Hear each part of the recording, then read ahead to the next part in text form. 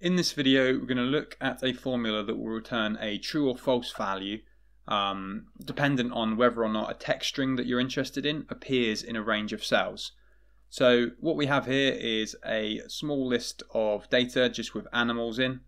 So lion, dog, bird, lizard, monkey, cat, turtle. And what we want to do is check if this text string here, cat, in cell C6 appears in this list.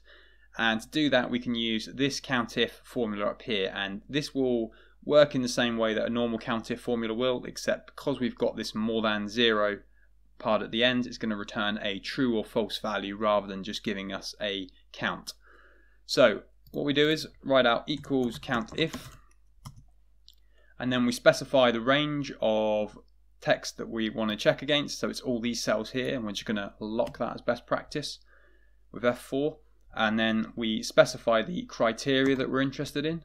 So that's going to be this cell here, cell C6 with cat in it. And then we're going to close this off, and then we're going to put more than 0, which will allow us to get a true or false value. Hit enter, and you can see that we get true. And then if we just check this very small list, you can see that cat is there. But then if we were to change this to bat, for example, we'd get false. Because bat's not in the list, and then dog, which is in the list, if we were to change it to that, we'd get true again. Now, the reason this is different to a normal COUNTIF function, as mentioned, is because we've got this more than 0 part at the end.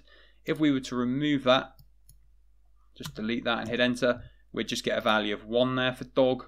And then again, if we were to put something that isn't in the list, we would get a value of 0. So this just shows how you can use that there to get a nice clear sort of true or false value instead.